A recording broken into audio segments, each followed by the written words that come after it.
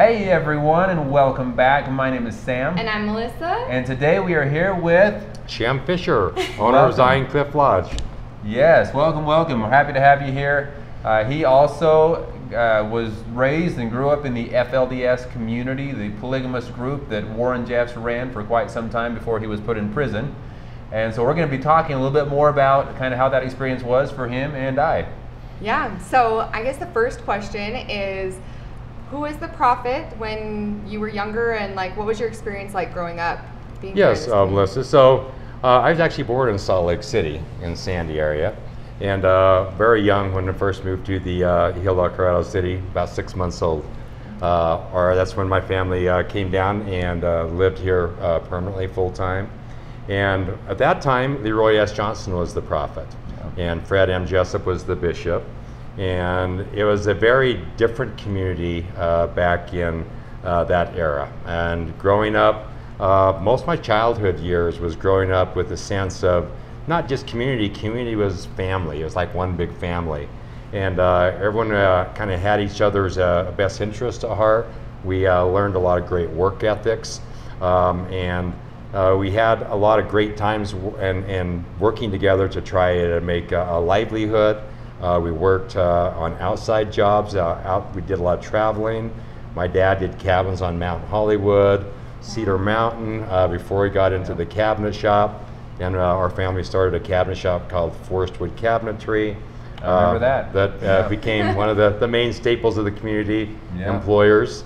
And I used to remember as a kid growing up in this community, 10 years old, sweeping the floor in the shop and doing our part and doing the chores and milking cows every day and working out in the dairy and doing whatever needed to be done in the community. We became very adept and very handy at doing whatever had to be done. Trades, construction, something growing up in this community. You learned how to build a home from raw ground, clear up to turnkey walk-in living, the trades. We all did a little bit of everything, didn't we? We did. I grew up the same way, did a lot of different types of construction, just helping the community and helping my brothers and that. So it was a great place to learn how to work hard, I feel like. So. Yeah, and a very safe place to grow up. You know, at that time it was a lot more isolated and probably wasn't as noticed or traveled as it is today. You know, you could hike up barefoot up any of the canyons and spend, days up there as kids and not see a single soul. Yep. And we did that all the time. That was our backyard. Yep. We had climbed these mountains, and these mountains, that's where we spent our afternoons. So I was going to ask so how big was the community at that time? So I would say that it was probably around maybe 3,000-4,000 people at that time. Small. Yeah. It didn't get a whole lot bigger than that, did it? At its peak, it peaked out around 10,000 roughly before it started to decline and blow. 10,000. Yeah. Wow, okay. I was low on my guess. But the experience growing up, it was a very safe and fun, loving environment that I experienced growing up here. Right. My dad had 3 wives and 36 siblings, and we all got along. Everything wasn't perfect, as in any family of that size, but we learned how to respect each other and get along and coexist and have tolerance for differences of opinions. And in some sense, the religion even at that point didn't really micromanage us to the level that it did later on. Right. And we felt like we had a lot more freedoms, and we were still taught to be good people, speak the truth, integrity. Your word is your bond. We were told to be self-sufficient. I remember our family canning peaches into the night, cherries, apricots, and we worked diligently on a 7-year food supply in the root cellar. Per the religion requirements and asking us to just be prepared. Mm-hmm. And at that time, we weren't told to go get on WIC or welfare or run up credit cards and all that stuff. We were told to live within your means, be prepared. Don't count on the government to live on. Be self-sufficient, be productive, be industrious. And all those things were really hardwired. I know in my family, growing up, that was really beat into us on a day-to-day basis. And I think a lot of families were that way back in the time that Roy Johnson was the prophet here. Yes. I actually was born when I was born. He wasn't alive anymore, so I was born into Rulon Jeffs being the prophet. Yeah. And I heard at that point things were already starting to get different, Yes. starting to change a little bit. You know, of course, when Warren Jeffs became prophet, that's when everything Yes. changed. Yeah, we'll get to that. But even for me, you know, it was very similar. Yeah. I hardworking. We all got along. Had a great, loving family, and you know, speaking for myself, I know a lot of people had some bad experiences, but back in those days, it wasn't anything like it became. What it became, absolutely. And so, you know, as the years went on, I remember when Leroy S. Johnson passed on, and when Rulon Jeffs became the prophet and the leader. For the first probably 6, 7, maybe even a year, I personally didn't see a lot of change.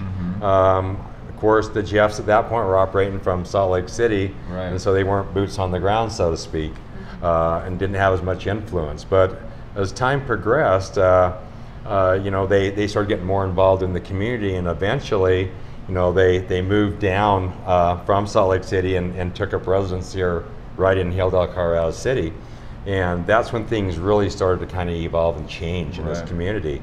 Not only from a religious standpoint, but from just a community, a sense of community and all the activities, day-to-day operations and the business practices that even started changing a lot. Even under Rulon Jeffs' time as prophet of this community.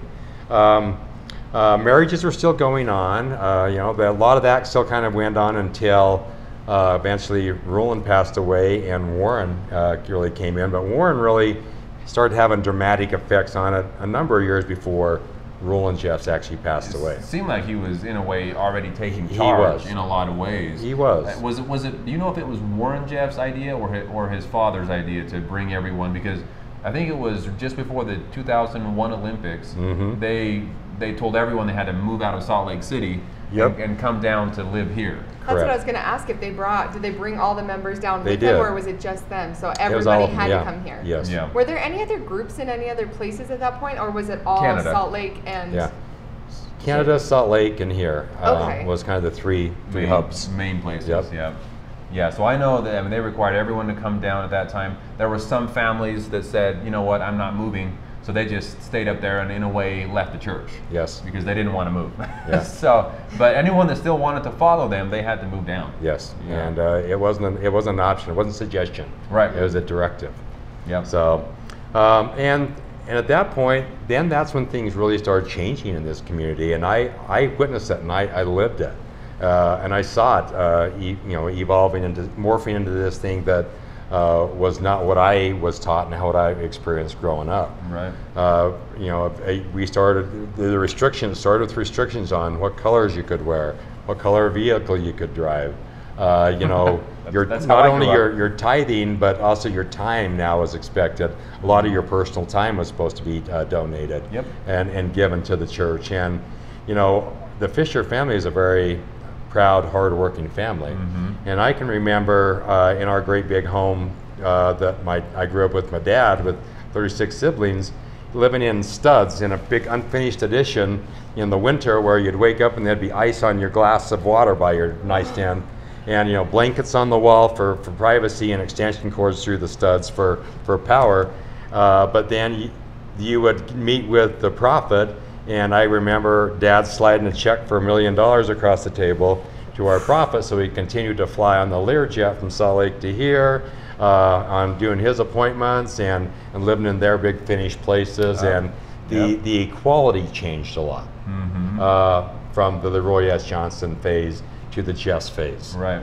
And more and more is being expected and demanded of the people, and they were living a much more lavish lifestyle than what we saw with the Leroy S. As you can see with their big homes down here and their compound and all that. Yeah. We donated hundreds of thousands of dollars to the cabinetry work and all their big homes, and and all their projects while we were living on meager means and in unfinished homes ourselves. Yeah. And you know this, you weren't the only ones. A lot of the families donated not only time, but a lot of money to help build these places and do all that for them. So. And for those people who are watching who've never heard of like the concept of a tithing, what did that look like, and what was kind of the difference? I know you're saying time's a huge one, but was it like a strict percentage, or was it like just whenever Warren would ask for it? Yeah, so it started out as a 10% of your money before taxes. Before taxes, okay. Of course. Was considered a tithe, an appropriate tithe.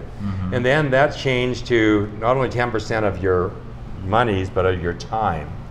And then on top of that, then it went from that to not only did we require those two things, but now we need another $1,000 from you a month to help with legal fees or with this, that, or the other, or with taxes. So there were monthly fees. There were monthly fees in addition to those other things, and there were some families that literally couldn't even afford groceries for their own table.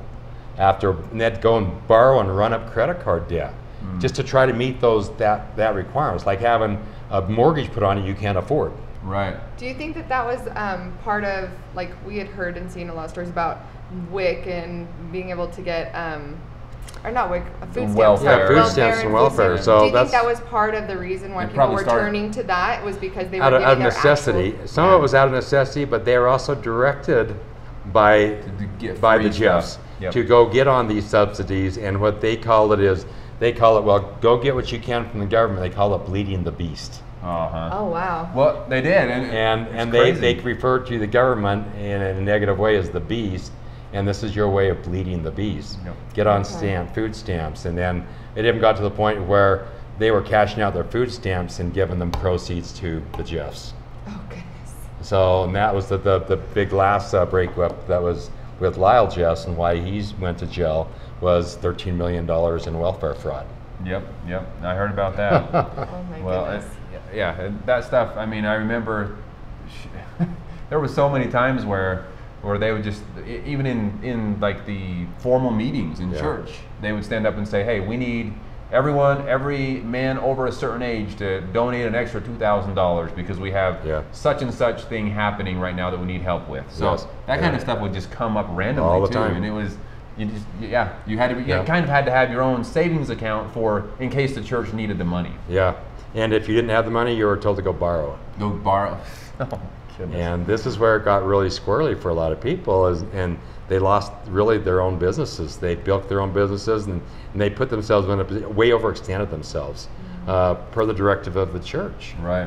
Which was sad, because we had a lot of very successful businesses that were hardworking people, but they also needed to have some resource and stuff to maintain that. And they ran them so many requirements on, they ran them right into the ground, unfortunately. And so we see growing up, that was some of the dramatic changes in how people were expected and what was required of them. Then the equality disparity grew wider and wider between the congregation and the leadership. And then it even evolved in uglier ways where families started to get split up. And we saw, musical chairs with wives and kids, just big scramble going on between families moving around, and some of these families and kids being rearranged and reassigned to different dads and stuff, multiple times. Which is horrible for a family and for the psychology of the kids and adults. Was that type of thing going on? Because you left the community in 2000. In 2000, yes. So was that already going on way back then? That actually started to occur after I had left. Okay, that's what I thought, but I wasn't sure. But the Fischer family was the first of the breakups, and that was one of the things that straw that broke the camel's back. So I was on the very, very front of it. And so my dad's family was broke up, and within a couple months I was kicked out. Wow. Because I retaliated because of that action. And that wasn't a popular thing to retaliate on a thing. So let me just give you a little story on kind of how that led up and the start of the breakup of the families, because I experienced that on the very front end of it. Right. Then it got a lot more bizarre as it went on. But sorry, real quick, can I ask a question too about, before you, because I don't want to interrupt for your story part, but a lot of people have asked, like, in your personal opinion, what was the main reason for them breaking up these families? Like, what were the Jeffs to gain from it? Because a lot of people ask, you know, oh, was it because there's not enough women to go around because the leaders want it? Was it a disparity of men and women in the community? Was it all for money? Like, what's your opinion of why they were even doing that to begin with? All the above. All the all the above. So there's something I'm going to say, and it rings true. And in any organization, a closed society like this, and in many religions, not just FLDS, but you take off the mask of religion, and unfortunately, you're left staring at power and money. Yep. And religion is simply a mask, and to get to those ends, a means to those ends. And that's sad when it comes to the cost of families and individuals and personal lives. Yep. And that's really what got me involved, and I'll get into a little more of my story, what motivated me to do what I did in trying to get grassroots efforts to right those wrongs. Right. But my experience growing up, leading up to the start or the time where it kind of came to where I became at odds with the leadership, and where they eventually dispelled me from the community. So I was kind of very outgoing, a lot more probably outgoing than a lot of my siblings. I loved people, I loved the outside world, I loved change, I loved challenge. And so I was kind of naturally took the position of the VP of Sales Marketing in our family business, Forestwood Cabinetry. Yep, Forestwood, yeah. And I ran the showroom in St. George. Oh, did you? And so I kind of helped build that bridge between FLDS and mainstream America for income and subsidies, and we had to sell our goods and our services to someone besides just FLDS. So there was a storefront in St. George? Yeah. So Forestwood had a storefront, and I ran that for about 15 years. Wow. And so then you were out of the community quite a bit. So I traveled every day from here to St. George, and that's where I worked. Wow, okay. And we had big displays down there, and that's where I did a lot of my interior design. That's where I'd meet a lot of our clients to put together design their kitchens, design the interior of their homes, and put together all the design, for the work we did here at the cabinet shop. And so I had an opportunity by branching out in that way to really seeing a lot of other differences and other ways of life and education and information. And it gave me an education, an inside view of other than just this community and what they spoon-fed you in this community. Probably helped you a lot when you decided to move. It really helped me gain a perspective of what was really going on. Right, good. Where a lot of people wouldn't have had that opportunity. When you're born in a society like this, raised up, and that's all they tell you from the ground up, you know nothing else. It's that's a lot of power. That's why it's so hard for so many of them to move out. They have no idea what they're getting into. Yeah. And I can remember when I graduated out of high school, I was ready to go to college. Let's go to college. I loved it, Wow. And I remember going into Leroy S. Johnson with my dad, and saying, I want to go to college, and Leroy S. Johnson saying, well, you need to build up your dad's kingdom, help him in his business.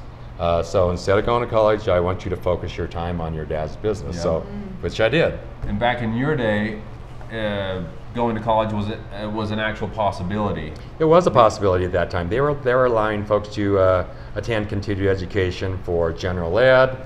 My older brother, Dr. Fischer, obviously was told to go become a dentist, so he could become a dentist for the community, right? Yep. Did you get to go to a regular public high school, or what did that? And so was that a homeschooled high school? Yeah, so I went through District 14 Mojave Public School, grades 1 through 8. And then I went through a private college, the Academy they called it, and for my freshman and sophomore year. Okay. And then they shut the private academy down due to the split and the confrontation that was going on at that time. And I was the first public high school student to do my junior and senior year back at Mojave 14. They created a high school there.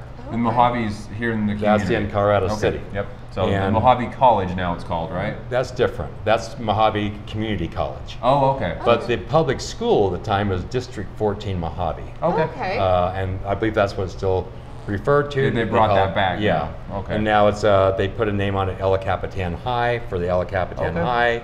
And then they have the Water Canyon Middle School now. Now they're building a Water Canyon, Washington County Public High School down here. Oh, wow. So it's evolved. Now that Warren's not here overseeing everything, right. They're actually building schools. Education's back. A reminder for everyone, most everyone that lives here in this community now don't follow Warren Jeffs.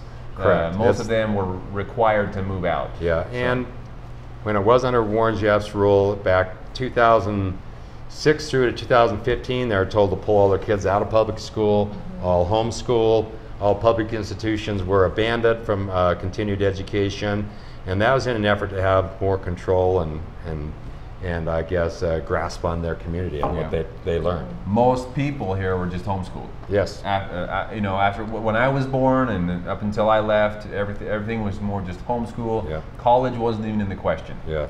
So back in the day, it was nice that at least you had the chance to go ask before you were told no. Yes. Some people were able to do it. And it sounds like you didn't though. Yeah. So what I did is I did help my dad. I did help build up the business, but when I opened up my showroom in St. George, so I could further expand the business and find a bigger audience and take a bigger market share because we were a growing company. I snuck education down at Dixie College at night. Oh, you did? Yeah. Oh, good for you. So I'd sneak down there after work and take classes. You guys, little rebels. Us rebels, right? Yeah, I'm going to learn math, darn it. I'm going to take calculus, darn it. That's awesome. And we took it there. Took a lot of my discipline classes there, my undergrad stuff there, and then later with the community college in Salt Lake City. So good. Well, some of you. Knowledge is power, and so that's probably one of the reasons they didn't want people out here to get such a good education because they didn't want them to rise up against what they were doing or something. Absolutely true. And so, as I started seeing things from the outside of the community and seeing what was talked over the pulpit, I saw a stark difference of what was being told and what was reality. And so it kind of emboldened me to kind of start speaking out. Yeah. And so I did. I would speak out, and I created a lot of income and quality of life for a lot of people here that the Jeffs didn't really care for. And the Fischer family, by and large, had a big impact or a role in this community as far as employment. Right. And we opened up a log shop and our maintenance shop and our alcobrite shop, and we had all these businesses going that the Irwin Fischer family was putting together. And it came to the point where I think we became a little bit of a threat in power, in size, and in unity as one working block against the Jeffs family and what they were trying to do, and what they were trying to change. And I think that was one of the things that really led to them breaking up my dad's family. Okay. And it was kind of a divide and conquer type mentality. And I can remember being called up. Warren Jeffs was kind of running things, but his dad was on oxygen, rolling, and was just kind of like a stuffed guy in a chair. Right. He didn't do much. Didn't do much. Right. And I can remember getting a call at 4 in the morning from the Jeffs home saying, you need to report up to the Jeffs home in the front room right now with you and your family. Wow. And I'm thinking, what is this all about? 4 in the morning. Yeah, 4 in the morning. Jeez. So I go up there and here's my 36 siblings, all sleepy, tired-eyed, dragging their kids, into that front room. And Roland Jeffs is wheeled out in his chair on oxygen, parked there in the front. And then Warren Jeffs comes in and sits down and says, I need to inform all of you here that your father, Irwin Fischer, is no longer your priesthood father, and you are all to report to the Jeffs family, and he's been sent out to repent, and you need to all align. You'll be assigned to new fathers, and he even went so far as to ask us when we are assigned to our new fathers, and that the mothers are assigned to the new priesthood appropriate patriarchs, that we were able to change our surnames.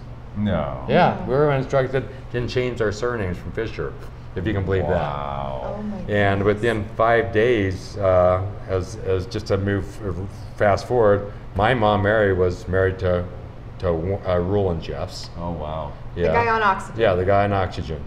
Was Yeah. there? Well, Okay. Within 5 days. Yeah, within 5 days. Rachel, the first mom, was reassigned to Dan Jessup. Yeah, Dan Jessup. Robin was assigned to Alan Steed. Wow. And I can remember the family was just in shock. I mean, their family just got split 3 ways. Because at that point, all of the children are going with the different Yep. moms. Yep, being split up in 3 different directions. And how old And were we you grew at up with a very tight family. Yeah. You know, we were tight. We worked tight together. And you know, I would have been at that point 30 years old. Wow. You know, and I've been married for 8 years with my arranged marriage and 4 kids. And Rule and Jeff says, now I want you each to come up and, you know, personally shake my hand before you leave and bear your testimony before you leave. You know, of your truthfulness and and I can remember a little sister, Lillian, just sobbing, you know, because everything, her world's falling apart. She would have been exploded. maybe 6 years old. 6 years old. I mean, her family just busted apart right there at that early morning hour, unannounced. And she like, well, you know, sobbing. I can remember her saying, well, if Father repents and becomes a good priesthood man, and can we still have him as our father? And Warren Jeff, just with no emotion, says, nope, the time is too late. Oh my goodness. Nope, the time is too late. So logistically, when someone's being separated like that, did you just not see your father again, or was he like escorted from the home? Yeah. Where did he move? Yeah, Was so there we were all contact? instructed not to have audience with him, not to seek him out, to kind of shun him. Right, because he was this evil man now. They painted him to be an evil man. Which, of course, he probably didn't know what he even did. He didn't. And this is a man that had just spent his entire life building industry for this community, creating jobs, creating income for this community. He had dedicated his entire life to it. Wow. And to be treated like that, you know, at 70 whatever years old is unrealistic. So sad. And so I remember a lot of my siblings going up there and doing their thing, you know.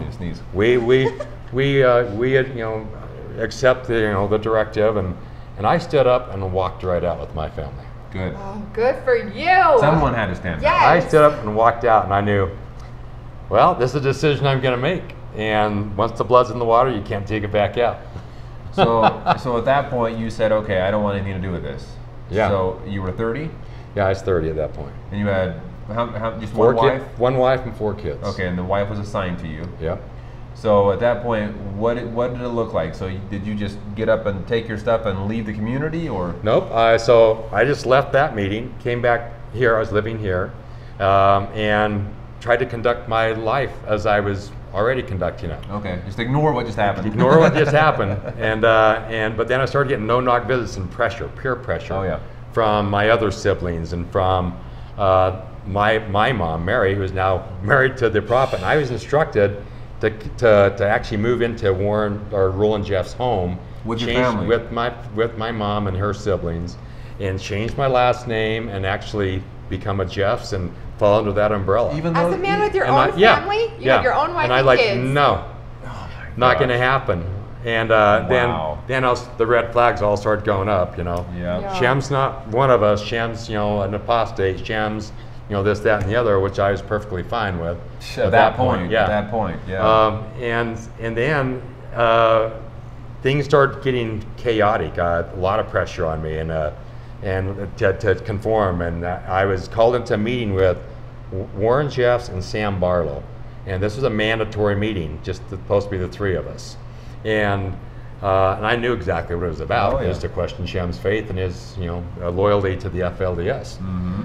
And they really wanted me bad because I was kind of one of the kingpins that were helping in the industry and business and all that in the community. So let's just say they probably went to a little extra lengths to try and reach out to me than the normal guy. Yeah, they don't want to lose you, but they don't want to lose control over you at the same time. Yeah. And so they called the meeting over in Sam Barlow's office at that time. It was called Jawbone Consulting or something like that.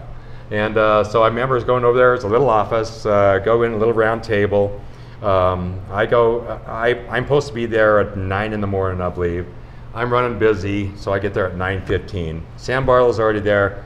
Warren Jeffs is already there. Oh, wow. And I've not been making Warren Jeffs wait for 15 minutes already. Yeah, you're in trouble. I love it. You can't wait. You can't make him wait. But at that point, I'm like, you're nothing special. You're a wooden nickel to me already. You zip up your pants the same way as I do. Yep. You know, if you want a meeting, an audience with me, here I am. Yeah. Wow. You know, I'm busy too.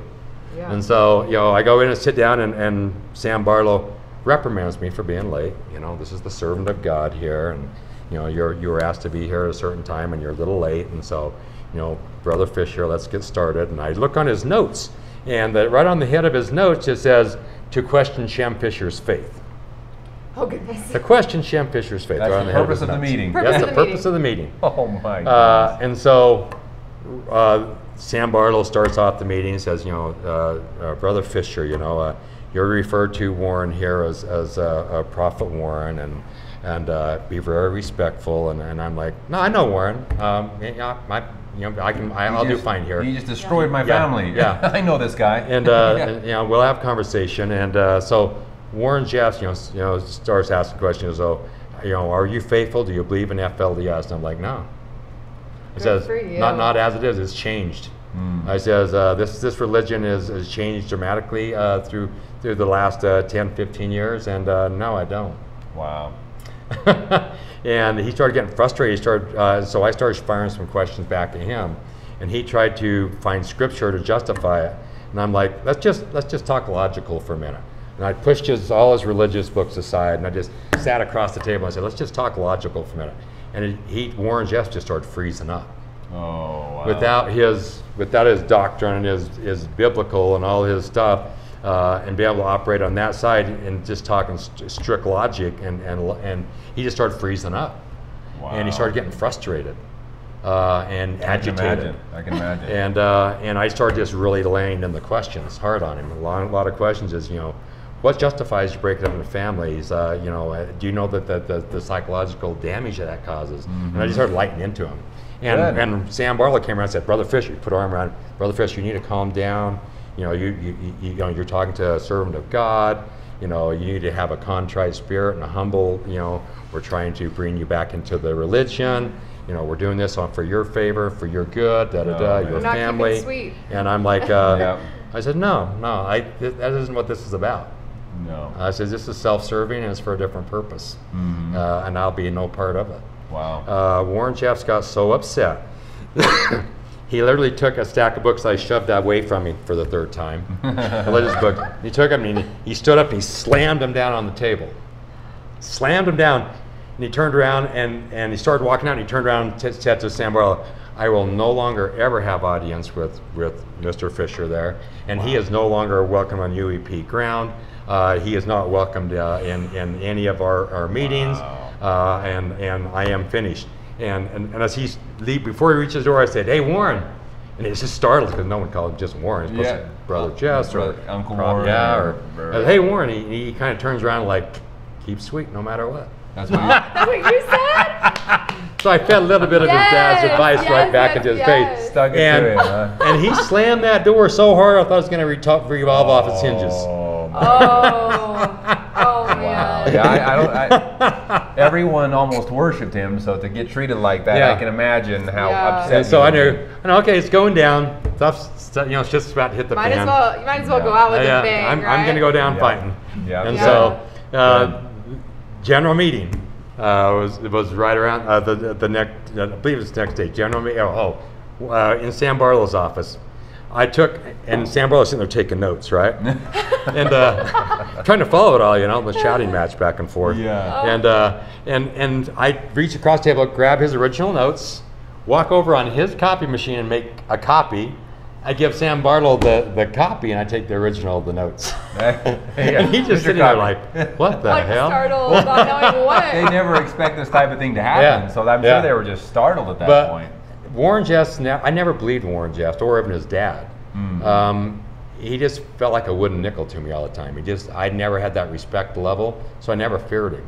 Okay. Yeah, but a lot of people did. So aside from those that left when he became How long the prophet. was he in power by this time? Like, how long had you not believed in him or his father? What kind of? I never believed in him and his father. Okay, so how I many did years believe in Leroy S. Johnson as a child growing up. But when Roland Jeffs came in power and I saw those first changes, I'm like, nope. Okay. So this would have been, I would have been like 15, 16 years old. I'm like, nope. Okay, so you had quite a long time of knowing, like, this isn't right, this isn't right, and then that was just the final straw. Yeah, a lot of people left the church at the point that the Jeffs took over. Yeah, at the point my family broke up, that's when I had nothing to lose. Yeah. Right. You know, that's why I was here as family. 36 siblings that you grew up and cared about, you know? Yeah. And once I lost that, it's like, what else I got to lose? Yeah. You know, I can create a living. I can go anywhere and be employed. You already had the experience of working outside of the community and all that. So, but it was just it was a life of convenience. I still wanted a relationship with my family. Absolutely. And quite honestly, I was good at what I did. Yeah. And quite honestly, I made a lot of money on what I did. Yep. Good. So leaving that meeting, what was your mindset like? I know you my mindset is okay. It's just a matter of time, and I'm going to be forced out on every angle. Okay. Right. And so. My family started trying to get me out of the company, excommunicate. They were all instructed to get rid of me. Wait, so but was the company not your father's anymore at this point? It was my father's, but all the stocks were signed over to the Jeffs. I'm like, wait a minute, how can they kick you out of your own family's company? Yeah. All the stocks were signed over. It's like taking a title and signing off the title and handing it to somebody. And they probably forced that just before they kicked him out of the community. Yep, they did. So they held all the stocks of the company. Wow. Oh my gosh. So they did have the power to be able to kick you out of that. Yeah. And then I know you had mentioned the UEP property where you said, I wanted you off of the UEP. For those people who are listening that don't know, what is the UEP? UEP stands for United Effort Plan. Okay. And United Effort Plan was the community trust that the religion owned in a religion sense. Under the disguise of religion to avoid taxes and a lot of things. And was the instrument in which they had financial and physical control over everybody. Right. And they owned all the land, correct? They did. So they would give a piece of land to someone. And well, they wouldn't give them to them. They would allow somebody to occupy a piece of land, and everything they did to that piece of land was a consecration to the church. So everything that you built, and for this Including specific this property, Yes. everything you and everyone else that built something on a property, It was a consecration to it was the all owned by the property church, Yes. and it was just your way of basically helping out the church. Yes. In turn, you get somewhere to stay, as long as you build it. Right, and did exactly what you were told. And I was going to say, and then they can hold that over your head, Exactly. right? Yeah. So, and that's what So happened. that's how they were able to kick people out of the community so easily, because they owned the literal house they were living in. And then it went one step forward, further. In our priesthood meetings and stuff, they started teaching us under the Jeffs regime that you also don't own your wife and kids. Your wife and kids belong to the priesthood because they were signed. So you are a tenant at will on the property. You are also a tenant at will in your marriage and to your wife and your kids. And the priesthood owns all of that, and they can change that at any one time. That is just, and that's so sad, but it kind of helps people understand how they were able to take it away from them as easy as they got it to begin with. Yeah, we had a lot of people ask that. They're like, how can they, what do you mean they can separate husbands? Yeah. How can they do that? Yeah, and for our listeners, just to kind of bring a little more depth and foundation to why this has transpired, is when you're born into a society like this, and you're really taught that on a day-to-day basis through your whole upbringing, you believe it. That's what you know, and that's what you believe. 100%. And that's a lot of power.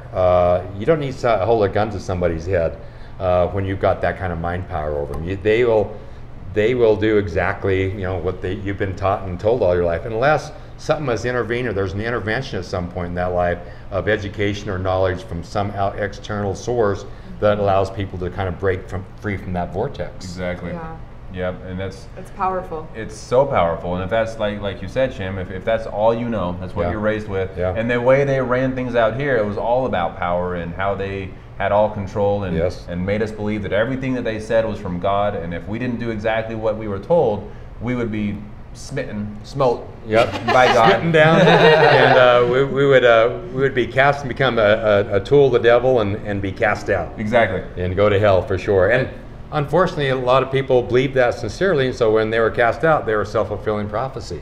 They did. They did to go to the bottom. They self-medicated. They felt horrible about it. And they did. And they just living out, exactly what they thought was supposed to happen. Yeah. That was their destiny. Yeah, and for And for the women too, like you were talking about the fact that you did have that outside education, you were able to see the real world. For women, it's even harder to leave or try to leave with their families or their children at all, because again, they're told that their kids, that they are not only property of the church, but their children are property of the church. And isn't it a real thing that they know, like if they tried to leave, the church would try to fight to keep their kids? That is correct, Melissa. And at that point, the church had some deep pockets and a lot of legal representation, good legal representation.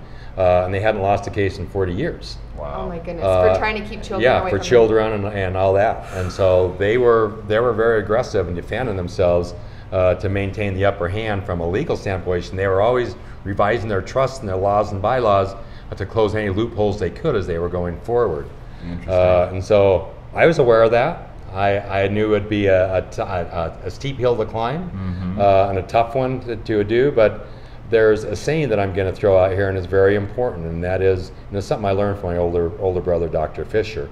And you got to learn that if good people do nothing, no good is done. Yep. And there's another part of that that's very important. You ought to have the courage. If good people don't have the courage to do something, no good is done. Yeah. And it takes a combination of those things. And quite honestly, Melissa and Sam, I was operating to our original teachings. I just followed the original teachings of the Roy S. Johnson and our family and our core values, and that's what gave me the courage and the power and the will to right the wrongs. Good. To go after it. Yeah, and to fight against the change. Yeah. So back to this story. You then, when you decided, okay, everyone's going to come at me to try to get me out of this community, did you just take your family and leave? And so at that point, I bought a place in Salt Lake, and I got my family, my wife and 4 kids immediately out, because they were already getting pressure and a lot of no-knock visits from both sides, all people for her to leave me and with the kids. So I got her out of the picture. Nobody knew where they were. Oh, good. And I, out of defiance, just kept living here. And I was told to leave here, but I wouldn't leave. And to make a point. To make a point. Yeah. And I filed unjust enrichment, and I clouded the title to the place, the FLDS title, immediately. So they went into immediate legal actions, but it bought me 3 or 4 months. Right. Yeah. So I came out swinging, fought them off. They had to go through due process. It took them about 3 months before they could serve me papers from Washington County Sheriff, evicting me from my home. Wow. And how did your wife and kids, what was that transition like for them? Did they still believe, and was it a hard thing to think, okay, we're leaving this? Yeah. Did they feel like they were going to go to hell, or that Yeah. they were in that situation, or were they kind It was of more rough. on the same page with you of like, no, there isn't truth to it? I guess the salesman in me talked him into coming out with me, right? and I was able to talk him, out to moving and getting away from it, but it was tough. Because they didn't know anybody in Salt Lake or anything else. Yeah. And so it was a rough transition for them, and not having any knowledge or the same exposure or idea of how mainstream America worked. It was they were going into a great unknown. Yeah. But they did make that transition initially out into the mainstream world. My arranged marriage at that point, the pendulum swung hard the other way. She started dabbling into things that weren't healthy for herself and the kids. And I had to, within a few months, file for full physical legal custody of my own 4 kids. Wow. There was a legal divorce that ensued. And we did separate, and I got full physical custody of my 4 kids. Wow, okay. I mean, sad for her, but good that you got to keep the kids. I did. And so I was a single parent for a while on the outside of 4 kids. To go from a community like this to being a single father, it was a big transition with the baby being 18 months old. Wow. Oh So that was an adjustment for me. Oh yeah. An adjustment for my family, but I felt like that's what I needed to do for the future, a good future for my kids. Right. Because I could see no future in the way this was going here. No. For them. Yeah. Well, and we see how it turned out. Yeah. So. Your prediction was right. Yeah. And so I took one last shot at Warren in general meeting, and in general meeting you have about a congregation of 6,000. Yep. To attend general meeting here, and so I dressed up my 3 oldest kids and they, on their best Sunday, and you go to meeting, and that morning was priesthood meeting, and they were supposed to kick me out of the line in priesthood meeting that morning. Oh wow! With all the Barlows and the God Squad all lined up, you're supposed to kind of go through the gauntlet there, going to the priesthood meeting, and they were supposed to screen me out and escort me out at that point. Wow. Okay. And I was sly in how I did. I surrounded myself with a bunch of my close buddies and friends, and made it a big thing as I just went through the big pack and kind of just bypassed the God Squad.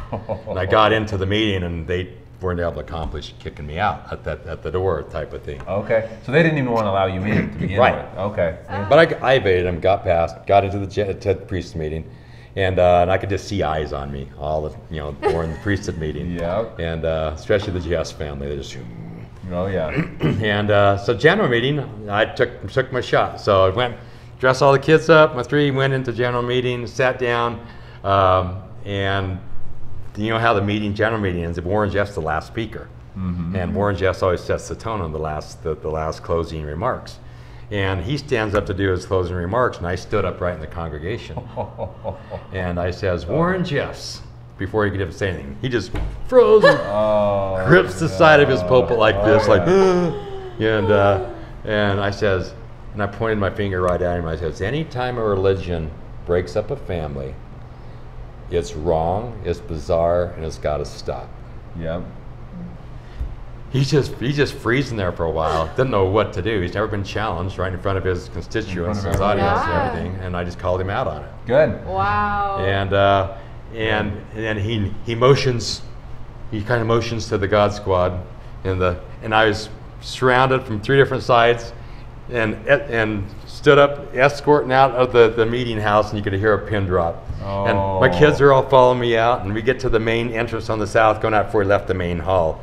And my little 7-year-old Tasha turns around like, Father, why are these evil men not letting us stay to hear the word of God? Everyone can hear that through the whole audience. That's a slap in the face. Yeah. Oh my goodness. And they all grab her and tug her away, and we're escorted out. And I remember being thrust out those front doors, and it was like a burden off my shoulder. It was like a huge lift off my shoulders. I just felt free. It was a nice sunshiny July warm day, and it was like freedom. I'm done. I'm done. This is it. And I was served papers by Washington County Sheriff shortly after, and I brought in some 18-wheelers and loaded it up, and pointed my hood north for the last time in quite a while. Salt Lake City. Salt Lake City. Until recently, you were able to come back and get it and turn it into a law. But I was able to get involved in a lot of grassroots effort from that point on. I was very instrumental in helping with the Lost Boys push. Oh, were you? Yeah, gathering up the Lost Boys. And we call them Lost Boys, and helping them out. Yeah. A lot of people have questions about them. When I moved out, I was 18, so I never. You never needed assistance or that? I never got involved in Lost Boy anything, but I heard about it, and a lot of people have questions about that. So, but you were a part of that then. I actually helped coin that name. Oh, you did? Wow. Lost Boys, and it wasn't from the Lost Boys sedan. It was just we were in some heavy-duty legal consulting with Joanne Suter out of Delaware, and it was at Little America, and it was trying to decide, what case or what name should we put on this case? Because we were trying to change Utah law with John Huntsman at that point, the governor, to emancipate these kids so we could help them. Oh wow! Yeah. And never before there had been a need to emancipate a child from their biological parents, so you could help them. Wow. But this COVID created a situation or environment where the natural parents were no good to the kids because they were told by the church to abandon them. Yep. And now the state couldn't even reach in and help them because they still had biological parents alive and able to help them, and our hands were tied. We're stuck in limbo. Yeah, and so, what do we call this case, and how do we go after it, and how do we get traction on it? So, call it the Lost Boy case. There you go. And so, and then that Joanne Suter said, yeah, we'll call it the Lost Boy case. And Joanne Suter, just to put a little bit of information, she's the one that went after the Catholic Church and broke the Catholic Church, a lot of the pedophilia, and brought that to light. And so we had to go outside of Utah and Arizona and Mormon Relationship Legal Council to bring real change and traction to this. We had to go to Delaware. But we had to go where we could get help. But that brought in a lot of the legal muscle we needed to bring in the change, and the lobbyists and the detectives to bring state's evidence and to bring everything needed to get that law passed, and then also to start bringing actions against FLDS and against parents who were I guess, wrong in what they were doing, but they were just following what they were doing. They didn't really have a choice. Yeah, or they'd be kicked out. Exactly. And so at one point I had over 400 of these lost boys under my direction. Wow. Oh, wow. So when they would, so you were able to get them emancipated. Yeah. What did the process look for them? Or most of these boys were kicked out, correct? Yes. Okay. Some as young as 12 years old. And they were just thrown out on the street? Yeah, like stray cats with the clothes on their back. So what did that process look like? And I know you said that you've helped with an organization as well. Will you tell Yeah. our viewers a little bit about that? Because we Yeah. have a lot of people who ask, what's a way they can help? Yeah. What's a way we can get involved? Yeah. And we've kind of been looking for an organization as well to help out with. So there's a number of organizations, and one that we started right within inside of our company, me and our older brother back at that time, through Ultradam Products, was Smiles for Diversity.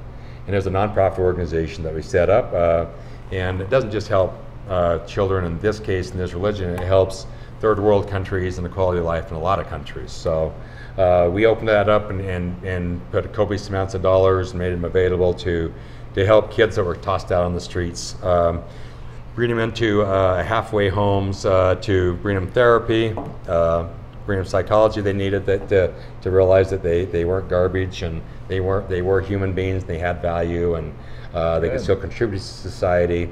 And we put a lot of effort into that. It was a concerted effort because there was just such a need in so many of these victims at that point.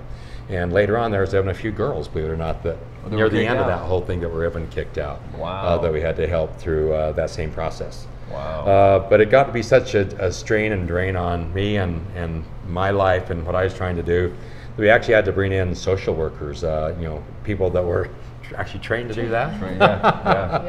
A lot of people knew me from that era or kind of knew of me, so it was natural. I was kind of the go-between, the bridge, the first connection, the phone call, that could give a voice of familiarity and trust to at least help them, because they were told to shun all help, shun all outside help. Everything's bad. That's what they're told. That's what we were. Yep. And so I had to kind of let them know, no.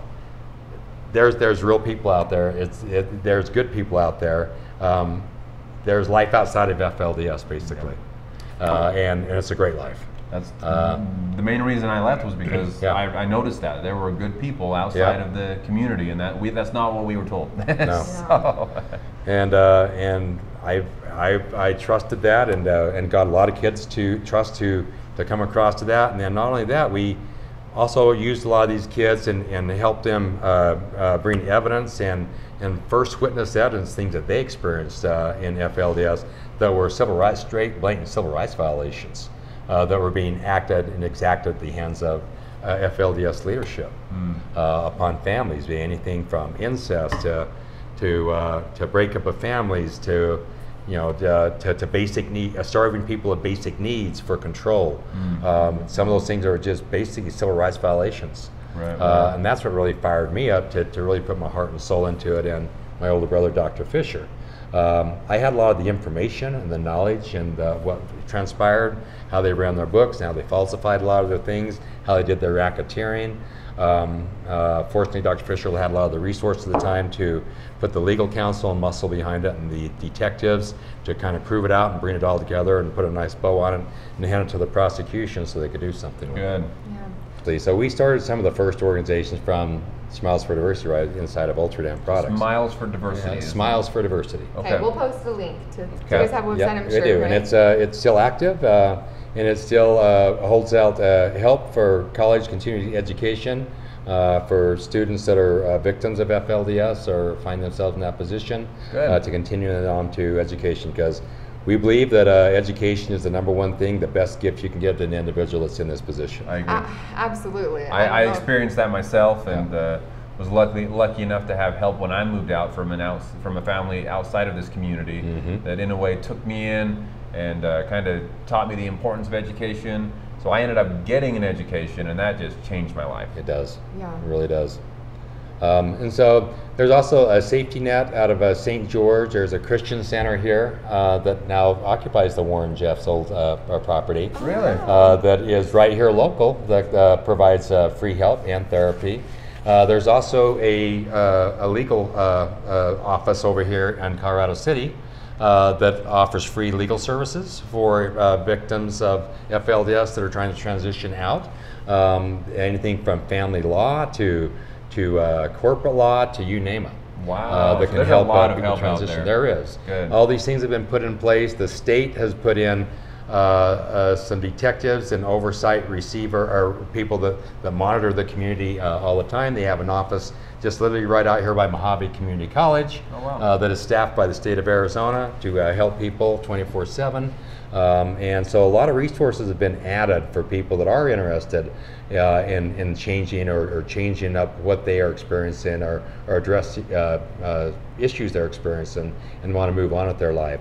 So it's there's a lot of resources out there, a lot of good people out there dedicated to helping victims, and all you got to do is reach out to any of those divisions and they can network you into whatever you need and the resources that are available. Absolutely, and like I said, we will link in the description some of these organizations, and if you are watching and you are still part of that community and need help getting out as well, we'll try to put some resources there, because we've actually kind of heard through different grapevines that there are people that are still a part of it that have been starting to see some of these videos. Have seen some of our videos, so it's... Yeah, and what I would say to people that still do believe sincerely in FLDS and their teachings, and that wish to move on, I definitely don't want to change anybody if they're happy and it's working for them. But for those that are maybe questioning it and feel like they're being abused in any way, shape, or form by FLDS, have the courage to reach out and ask for help. Help is out there. And my only regret in my personal life is that I didn't do what I did sooner. Because you know what, I've had an awesome life, and the decisions I made not only made a fruitful, rich life for myself, but also for my children. Yep. What more can you ask for, right? Yep. So, and then just to kind of end on things, you mentioned that you had a part in actually putting Warren Jeffs into prison. Yeah, so we opened up 3 lawsuits when I was kicked out, and one was against Forestwood itself for employment discrepancies, and then one was against the FLDS corporation, and then one was against Warren Jeffs directly. Okay. And the one with Warren Jeffs directly allowed us to put some good legal muscle on the case and some good PI work into it, and eventually led to his arrest outside of Las Vegas in his red Escalade. And you know, the $375,000 that he got caught with in that arrest didn't pay for all the legal fees to arrest him, but it kind of helped pay for some of that. Yeah. Wow. So are you allowed to talk about like what were your suits against him for, or are those still present? I can't talk about the details of those because there's certain elements of those that are not completely closed out yet. Oh, okay. But a lot of it was civil rights violations to other individuals, underage marriages, and racketeering. I can speak to that. Tax evasion, some of those things. So was that like the original ball rolling? Because I mean, someone had to be the first person to start something. Let's put it this way: we never wanted to prosecute polygamy. That wasn't our intent, nor will it ever be my intent. All our legal actions that we take and all our future legal actions that we'll take have to do with criminal mischief and activity. Nothing to do with religion. And that's why he's in prison, for those exact reasons. And that's what fired us up, and that's what inspired us to do what we did. Good. So it was your legal action that you took against him that helped put him into prison. Okay. Correct. And is that kind of, were those lawsuits the main reason that the FBI and the police force was after him? Yes, and for the fact that he was creating these illegal criminal activities in multiple states, got the federal government involved. So that's what got the FBI involved. Yep. Okay, yeah, because I know they were he was on one of their... He was on the top 10 wanted list. Top 10 wanted list for quite some... Do you know how long that was? It was about 2.5 years. 2.5 years he was on the run. Yeah. Wow. In his red Escalade, or who knows how many vehicles. And he had several disguises in that Escalade, wigs and different disguises to try and help him evade a lot of burner phones and a lot of information that was very helpful in that Escalade too. No, was there? No, good. To help put him away. Yeah. Okay. Yeah. For those things that that you filed the lawsuit against, did you at what point did you find those things out? Like in your journey, did you kind of know about them already ahead of time? I already knew. I knew about a lot of them from personal knowledge when I was here. Okay. Because I had a lot of deep roots into a lot of different organizations when I was in the community, so I had knowledge of them and where to look. Interesting. And so I was had the opportunity to help direct the right sources and individuals, PIs, to help uncover those items. Wow. Gotcha. I mean, half the battle is knowing where to look, yes, right? Exactly. Yeah. Well, there's so many people out here. Me, for example, when growing up, I didn't know that he was doing all these immoral, illegal things. I mean, I knew that underage marriage was happening. Yeah. But I didn't, because I grew up here, I didn't realize that was a bad thing. Yeah. That's just all I knew.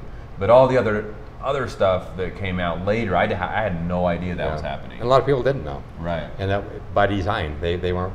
The Jeffs family didn't want that to get out. Exactly. There's still people that don't even. Oh yeah. I mean, there's still people that either don't know or don't Right. believe that. Right. Well, that couldn't be true. Yeah. They believe it was fabricated information or No, something like that. Not fabricated. No, I know. We know that now. It's very factual. Exactly. As we've seen family members of Sam's come out and leave, and seeing where they're at and their beliefs. You know, most of the time now when they leave, it doesn't seem because it's in a lack of belief in Warren Jeffs. They still fully believe that it's, he had a brother that left because he wanted to get married. Yeah. Just being able to have a family now isn't allowed, and so just those simple needs and wants as a Basics, human being, basic things. It took him, I would say, probably a full year after learning more about what Warren Jeffs was up to and all this information that he finally said, okay, I'm done. It took him a while, even after he left. Well, you have to realize, because that's a big part for a psychology. Your psychology gets wrapped around, because you have to at some point admit that everything you believed was a lie. Yeah, that's tough. That's tough. So tough. That is really tough. And that's what really holds a lot of people. Yeah. So they don't want to admit that. Yeah. They're sincerely wrong. Yeah. Yes. Exactly. Well, we're grateful that people like you were able to uncover what was going on and help get the ball rolling to get him put away, because obviously. You know what's gratifying is when I come back now all these years later, and I come back as hopefully as a light of encouragement to the community. An example, I have people approach me and say, I apologize that I prayed for your death. We were told to pray for your death over the pulpit. From the pulpit was told to pray for your death. When I opened up all these lawsuits, I was that bad apostate. I was that guy. Were you afraid for your life at any point?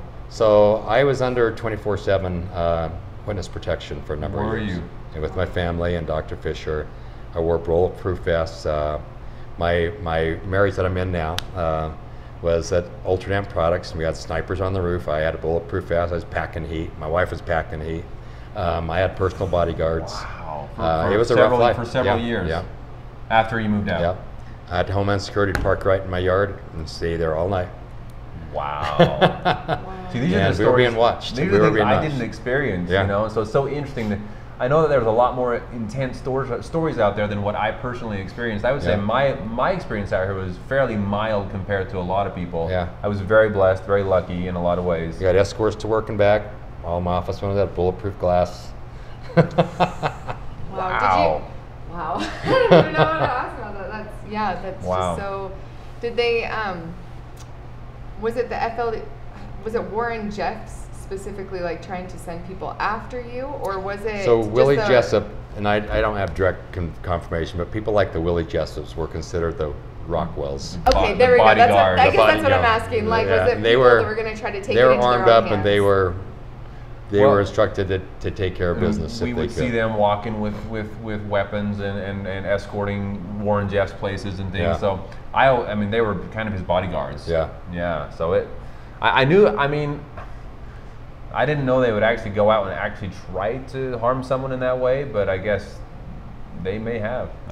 Let's just say the state needed us healthy and alive to do what we needed to do, to accomplish what needed to be accomplished. So they put a lot of resources into making sure that happened. Good. Well, good for you, and thank you for all you did. You bet. And thank you for being here. This has been very informative for us and for our viewers, of course. So pleasure. It's been so fun, and thanks for letting us be here. You're beautiful. Oh my goodness, this lodge is beautiful. Yes. Watch our other video. I will put the description or the link above to our video touring his beautiful home that turned into a lodge. If you're ever visiting Zion National Park, It's a great place to stay, not too far away from it. So yeah, super close to Zion. We'll be taking the back way, and it's what, a half hour? Yeah, it's a 16-mile from the back way. We call it the Zion South Entrance Less Traveled, or Zion Less Traveled. Yeah. Zion Less Traveled. Yeah. So we'll be taking that way tomorrow. Currently still a dirt road, but they're planning on hopefully someday paving it is the goal here. So. But if you have 4-wheel drive and want a nice scenic route to get to Zion, but it's a quick way.